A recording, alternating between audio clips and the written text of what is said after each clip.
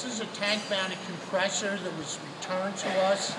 The complaint was it was excessively loud. Upon our inspection, what we found was the intake filter was loose. What we want to do here is just show you the proper way that the intake filter should be installed, and then we're going to show you the difference in the noise level. First, you should do is make sure that the backing plate is snug into the intake inlet.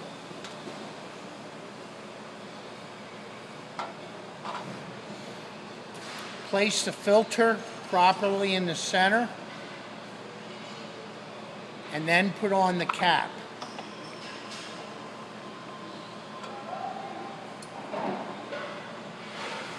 It is very important that with the wing nut that it is snug and in place.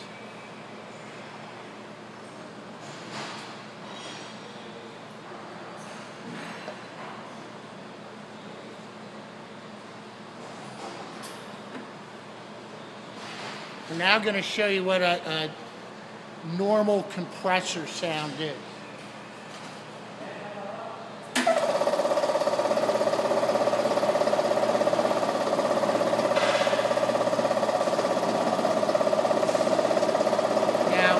If it's loose, it's going to start to sound like this.